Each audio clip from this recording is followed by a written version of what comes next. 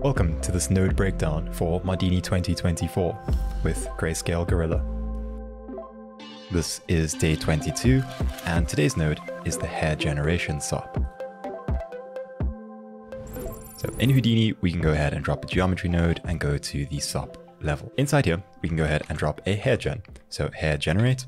Now, I'm sure that you can tell from the name what this node is used for, but this actually serves two purposes. One is to create guide hairs, and then secondly, we create our final hairs based on those guides. So that's why we have so many inputs over here. I can go ahead and drop a sphere. And with the sphere, let's switch it to a polygon and increase the frequency to something like 8. Plug this into the first input. That's just going to be your rest skin or points. And what you'll see is that it just creates all these curves on the surface. And these are just curves. These are curves with certain attributes applied to them, such as width, ID, skin prim UV. Now, usually we wouldn't want them also uniformly scattered. So the first thing you might want to do is to override the density. As you can see, if we increase the density, we end up with more hair. We decrease it, we have less. But we can use a skin attribute over here. And there where it says density attribute, click on the paintbrush. And this will allow us to paint an attribute on. However, by default, it actually adds a value of 1 to the entire geometry. So this would put hair everywhere. So over here on the add density, just set this to 0. And on the paint density, we can now paint a patch of hair. So let's just go ahead and paint like this. And then into the hair gen, you'll see that we only have hair in that area. Now, these are going to be what are known as unguided hairs, because these are guides themselves. By default, if we go down all the way to the bottom, you'll see unguided hairs. And so these over here are going to be unguided hairs. We can increase the length over here if we'd like, and we can actually use an override as well. So we can use the same skin attribute if we'd like. For example, we can just put density in here, and then it'll be shorter towards the edges. You can see over there that it gets shorter. And this is quite useful for blending in two different hair systems because you can have them fade into each other quite nicely.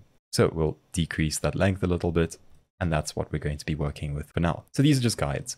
Now, to get this to the point where it looks like actual hair, we're going to have to use a couple of other tools. The most useful are going to be our process tools. So you can see we have the guide process over here. There's a preset for bend, frizz, lift, smooth, straighten, set direction, set length. The guide process default node, this one over here, takes the first input, which are your guides, and the second input, which is the skin geometry. And from here, it'll just add a direction. So this is like a wind pushing in a direction. That's simply because it has this operation over here of set direction, but we can change this. It can just be something else like wave, and you'll see that it adds a little bit of waviness to each hair. We can add some frizz, and you can adjust things like the frequency, so the hair is a bit more imperfect. And you can add more than one operation to this. For example, if you add another operation down here, this one might be the wave, and let's just decrease that amplitude, something like that. Right, so I'm going to just remove that second one. We'll just keep frizz for now.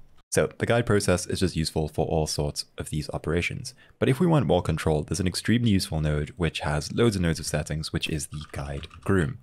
If we just go over here and drop a guide groom, this is a really useful node to use. We plug these two inputs in, and now we have all sorts of options. The default is to just draw a hair onto our geometry like this, which isn't going to be the most used setting.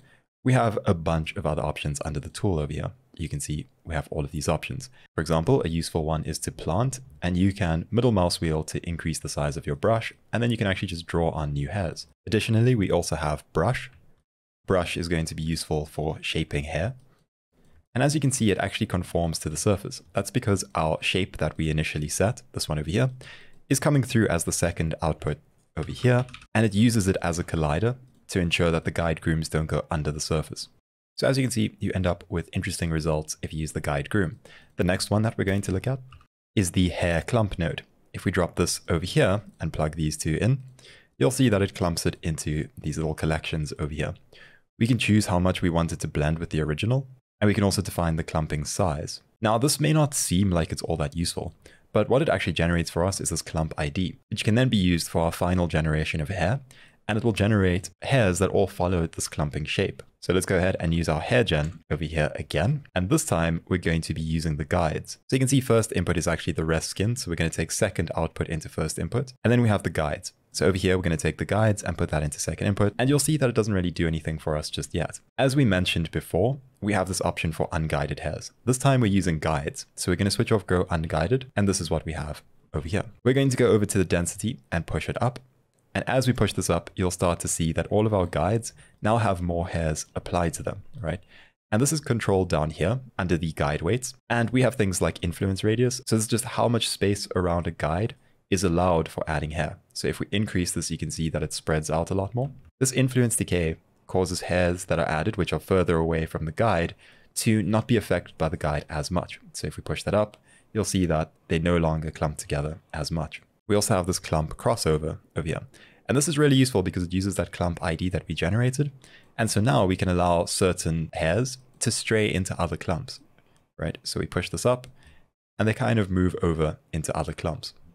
So increase the density a bit more. And as you can see, we've now gone from having just these very basic curves over here to adding some basic frizz, brushing them in some particular way, adding clumping, and then generating more hairs on top of them. And you can always go back and make changes, for example, on this clump. Perhaps I want less clumping or smaller clump clusters. And then the great thing is we can still make all sorts of changes after this hair gen. So I'm just going to push this up even higher. And you can see that we now have about 300,000 points, but these are all just curves, and I'll show you how to render them shortly. But I just want to show you that we can still use more of these operations. We can use all of the guide processes that we've used before. And this is really useful for adding a bit of variation after we've set up our final hairs. Right, so once that's set up, let's go ahead and just drop a null, grab our guides over here, and this is just going to be our hair out. Right, so we have this over here. I'm also just going to grab our skin, so let's go and use a null over here. This is going to be skin out. And then if we go to the stage level over here, we can use a SOP import. We're going to rename this to hair, import our hair, duplicate this, call the skin, import our skin, and then use a material library. Now, an interesting thing is that when you view it over here, it actually has thickness. Right, each of these hairs now have a width attribute which has been applied to them, which can be seen in the viewport. And this has always existed. If we go back over here, if we take a look at our attributes over here, they all have a width. And this width can be controlled, right? We have a hair gen over here, and there is this attributes and appearance tab. So this width over here and this thickness work together to actually render our geometry. So if we go over to the stage level, this is what we have based on those settings. As you can see, they taper towards the edges. And that's just that curve that we saw on the hair gen over here, right? If I remove this, you'll see that the end hairs are just going to be coarse and cut off. So this is a really useful way to end up with softer looking fur, because if we drop this off over a longer period, you can see that it ends up looking much softer and finer. So as we were doing before with this material library, we're going to create two materials. One is just going to be this regular comma material builder, which we're going to call skin. Inside of here, I'm just going to make this a darker color, increase the roughness. So we're going to create another one. This is going to be a comma material builder, just call this hair, dive inside, and we're going to drop a comma hair node. So we're going to take this comma hair and replace the surface over here, and then we can delete our material X standard surface. This comma hair node is really cool because it uses a bunch of settings that are physically accurate to produce our hair shading. So I'm going to go up a level over here and just assign our two materials, autofill, assign one to skin, one to hair, and then I'm going to add a comma physical sky, increase the exposure slightly. And now let's take a look at what we have. So we'll go comma XPU, and this will take a moment to actually build this. But once it's finished doing so, it'll be really fast to navigate around here. So just give it a moment, and there you can see our hair being rendered. So let's bring our physical sky around to put light onto these hairs, something like that. I'm just going to go back up and make some changes to my hair gen, increase the density slightly, increase the hair length a bit, and let's go back to our stage level. So that's a bit more interesting. Now let's take a look at our material library over here. This hair shader over here uses a couple of things. As you can see, it uses melanin. Melanin is just going to be how much color pigment is in the hair. So as we reduce this, we end up with hair that has no color pigment in it, and then it defaults to using the base color. As we push this up, you'll see that it gets darker. And then it also uses this melanin redness to define these red areas where the light's coming through. If we drop that, you'll see that there's less of that redness. If we push it up, there'll be more of it. We can also take this and then add a tint to it down here if we want a particular color of fur. Then we have other options like this thickness scale, which allows light to enter the hairs. So as you can see, as I drop this, the hair begins to look softer and more light.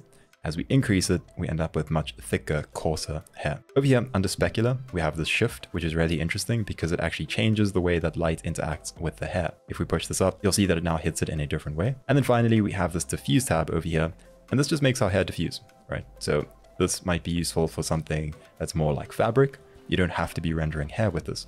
But as we decrease it, we'll have more of this sort of subsurf where light comes through the hair in different ways. Now, in this situation, we are rendering a close-up, and the great thing about these hair tools is that these are just curves. So any sort of functionality that you would have with a regular curve, you'll have with this. So if we take a look at the points that make up this hair over here, you can see that maybe we don't have enough points, What we can do is use a subdivide, and this works perfectly fine, right? This will actually just subdivide our curves and smooth them out. And then when we go back to the stage level, you'll end up with much smoother curves, right? So that's just one way of doing it. So just like that, we can end up with really great looking hair without too much work.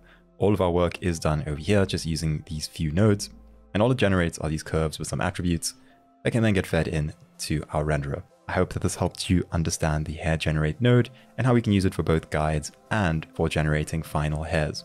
So thank you for watching. I'll see you tomorrow with the feather template swap, and that's going to be for day 23. So I'll see you there. Bye.